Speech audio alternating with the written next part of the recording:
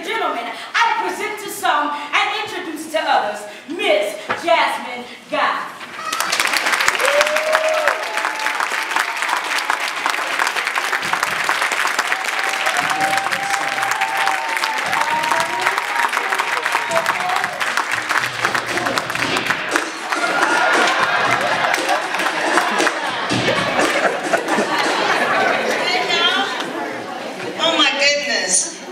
Is it okay if I go in the middle a little bit? Okay, I know, you just told me when. I'm just tripping. I heard my album, I heard the theme song.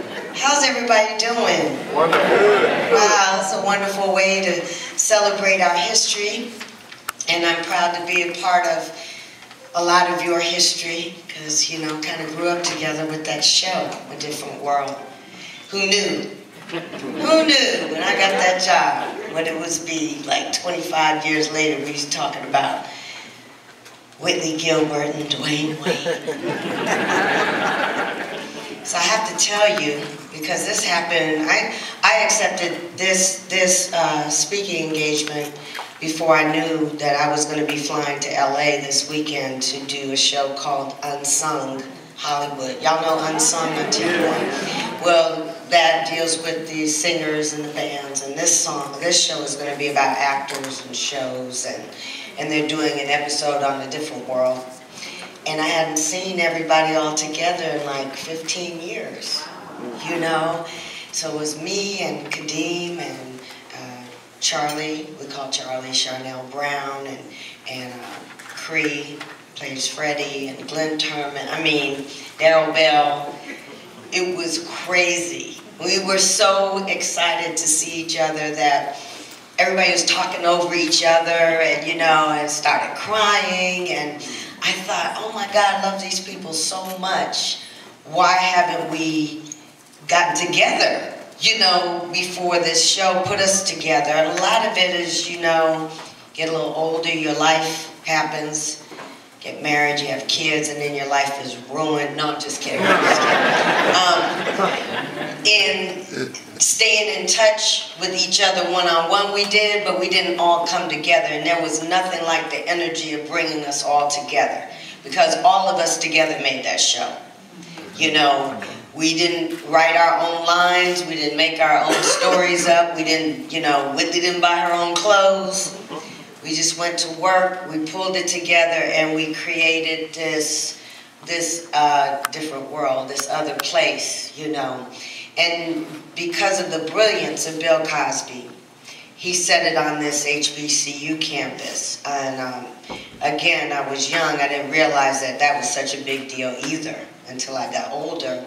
And some of why I didn't understand the significance was because I grew up across the street from Morehouse College. And my dad taught at Morehouse. All my family went to Morehouse and Spelman. I was on the campus every day. I thought I went to Morehouse, you know. And I realized that there were people that didn't know about not only black colleges, but a lot of people that didn't think that going to college was in their path until they saw that show.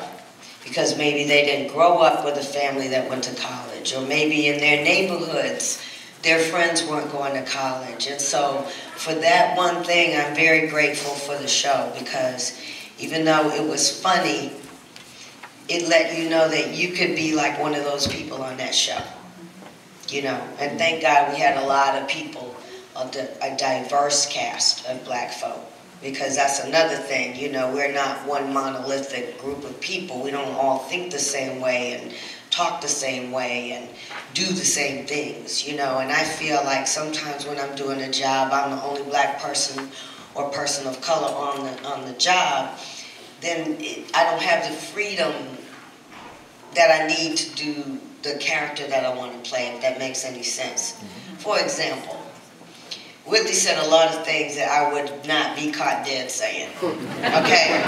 So I would go, I remember we did the apartheid show, and it was about divesting from South Africa, and it was a fake soft drink company, but it was like Coca-Cola kind of company that was giving scholarships. And Kimberly Reese, who's going to be a doctor, was saying she didn't want to take the scholarship because she wanted the company to divest from South Africa.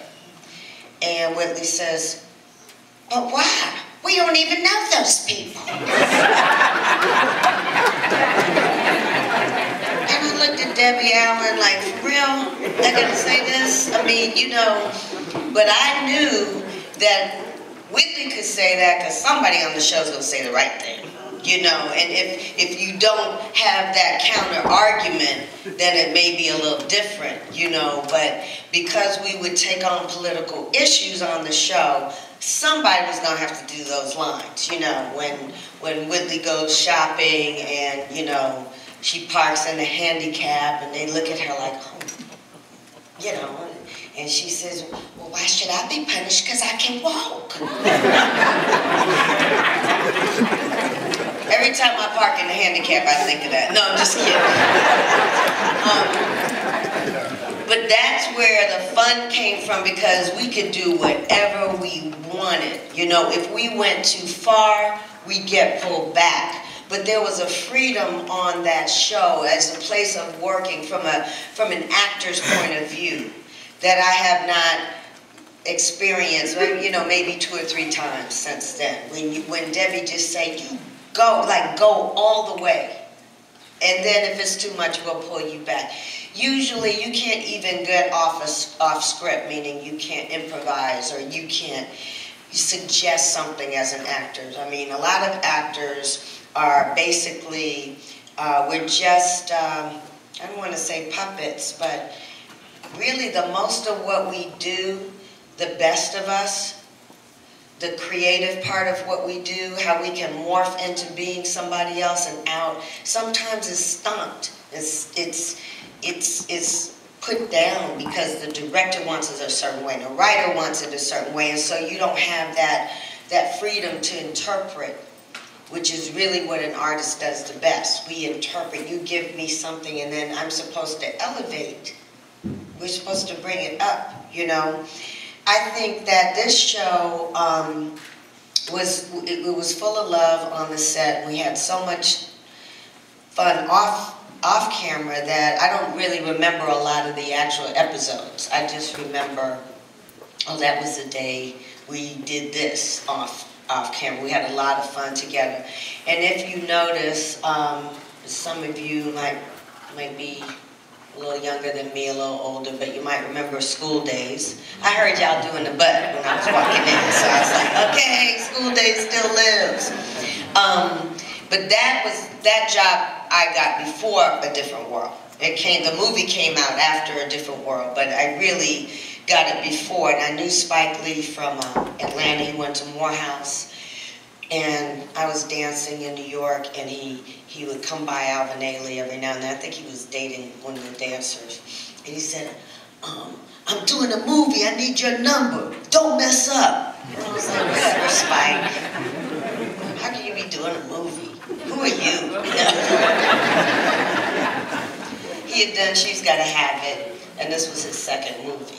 Now, when someone looks at you now and says, I'm going to be a filmmaker when I grow up, you know what that means? I didn't know what that meant when he said it to me when I was 16. I'm going to be a filmmaker. And he did, as we know, become a filmmaker. So he gets this cast together of gammas and wannabes and jigaboos and, you know, and a lot of us had not been in a movie before. You know, it wasn't like we weren't working, but there weren't a lot of movies for us to be in, if you understand what I'm saying. So he puts us in these 2 hotels in Atlanta, and he separates the jigaboos from the wannabes. The wannabes were in the Regency Suites, and the jigaboos were in the Ramada Inn. So right away, I'm getting very angry, because I'm like, I can play her, I ain't got to live her, right? What if I get a role as a crack hoe? When I got to go on the street and practice? I mean, come on. That's what pretend means. That's what, you know, imagination is about. So that experience, you know, prior to A Different World was amazing too, because we had never, most of us had never done a movie, but we had to be able to dance and sing and act to be in that movie, right? And only theater gypsies could do that. You know, I went to LA and we had our auditions and they said you have to do a comedic monologue, a dramatic monologue, sing a song a cappella, and tomorrow you have a dance audition, 4-hour dance audition. Well, the actors were freaking out because they couldn't dance, and the dancers were freaking out because they couldn't wear gypsies that I had been working with for 8 years, and The Wiz, and Bubbling Brown Sugar, and Alvin Ailey, and Fame, and we were the ones that came in there and swooped up them roles. And we learned how to do it, you know, deal with the camera or whatever. But if you notice, A Different World had a lot of school days people in it. If you look at it over the 6 seasons that we had, well, first of all, me and Kadeem and Daryl were all in school days. And then as the years go by, you'll see other people from school days that did guest roles on A Different World. And that is because our casting director from school days was recommending us for A Different World. I'm just telling you these stories because it looks like everything's easy, or that we're just getting things because we're good, and it's not always just that. It's just like life. It's just sometimes timing, it's sometimes relationships. It's sometimes one job gets you another job. One stupid job can get you another job. I've done some stupid jobs. I've sold Cadillac cars, I've danced around Cadillac cars, and I was like, I hate this. You know, then that choreographer is directing a video and he remembers me from the Cadillac commercial. So, you know, for those of us that know that life connects eventually and it can be very cyclical, for those of us that get that already, I just want to pass that on to our young people, that you're already planting the seeds of your life where you are. You know, the relationships that we have, these people from A Different World, I love them. They're my family. You know, we did grow up together. None of us were from LA. We all go to LA. We don't have any relations to the city, but we had each other. And now I'm 52 and they're still my friends. You know, now I look at them, I want everybody to do well. You know, now at this age, when I see people, I just pray they're okay. Because I know at any given moment, we could not be okay. And when I talked to them over breakfast, right before we all got on the plane, and, you know, the peace I felt knowing that everybody was okay. Well, what happened over those years, we weren't always okay. And what we did was we didn't call nobody. I didn't call them when I was sinking. They didn't call me when they were sinking.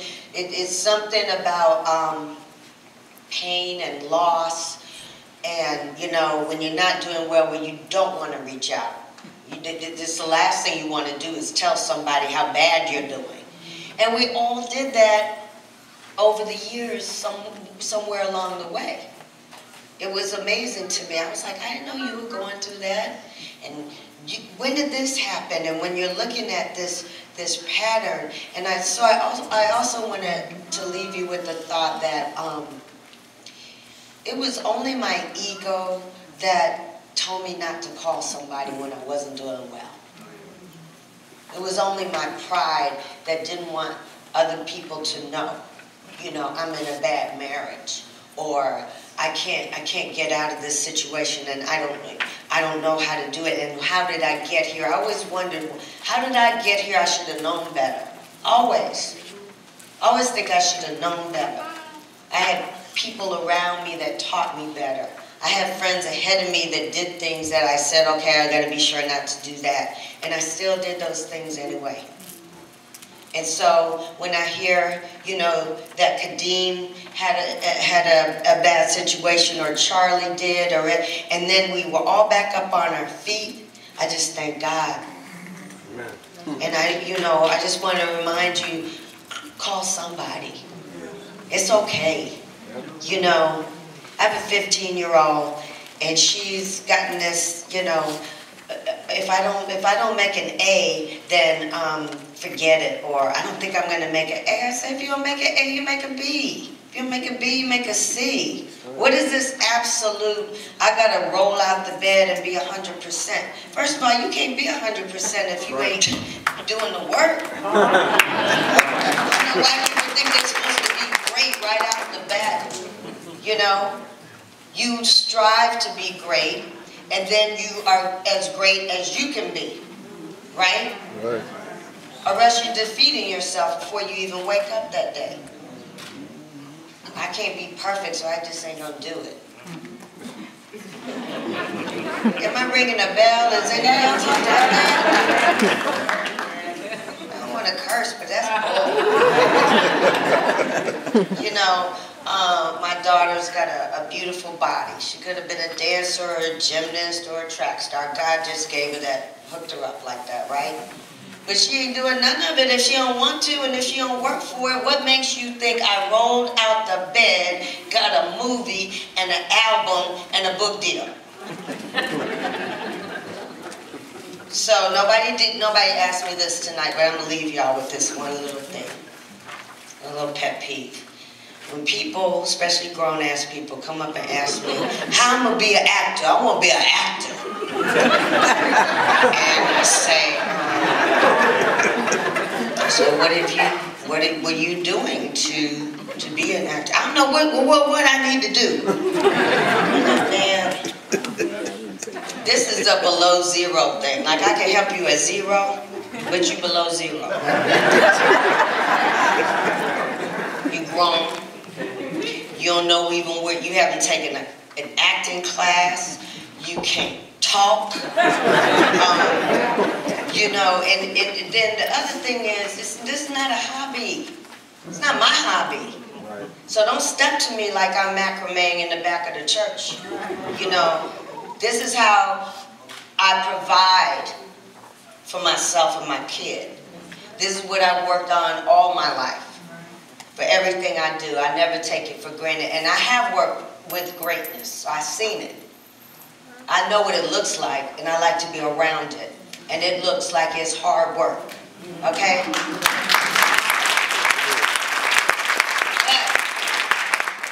I love it, okay? So I do anything. It's like a man you just can't get enough of, okay? I'll do anything for you. You need your drawers clean? You hungry?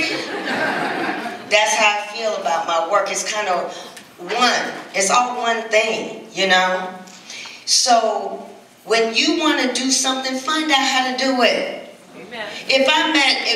When I met Debbie Allen for the first time, don't think I stepped to her with some stupid question. I had a question, but it wasn't stupid. So you're going to meet me, we just had catfish and grits or whatever, and on my way out, you're going to go, how I going to be an actor?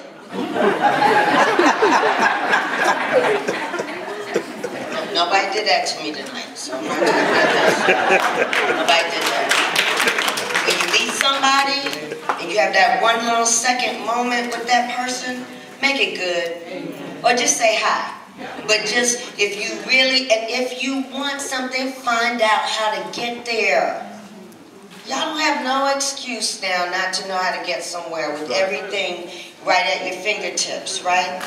It also makes it more difficult because now everybody has the same information, So that's what I want to leave my young people. Don't let perfectionism keep you from trying and keep you from being good. It's a cop-out. Nobody said you're going to be perfect. Nobody's asking you to be perfect.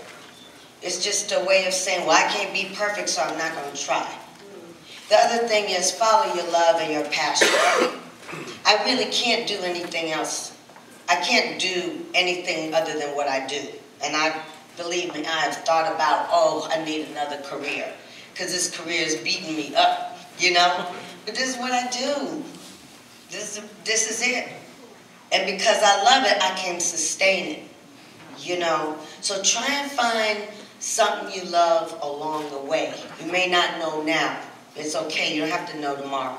Spike Lee didn't go to Morehouse as a filmmaker. He left wanting to be a filmmaker. But he said he really didn't know what he was going to do till his junior year. He was just floating around. He said he was an average student. He didn't even, you know, and then he found his passion along the way. And there were not a lot of filmmakers that were young and black when Spike Lee was coming up, okay? So it's okay if that seed is planted in virgin soil. It's okay if you don't see anybody that's kind of like you doing what you want to do. That's right. Okay? And just know that all the love that I've gotten in my life, I had no idea this show 25 years later would be still relevant and popular. And I have to tell you, I'm so grateful that you even want to still hear about it or see me. Okay? So God bless you. And y'all have a good night.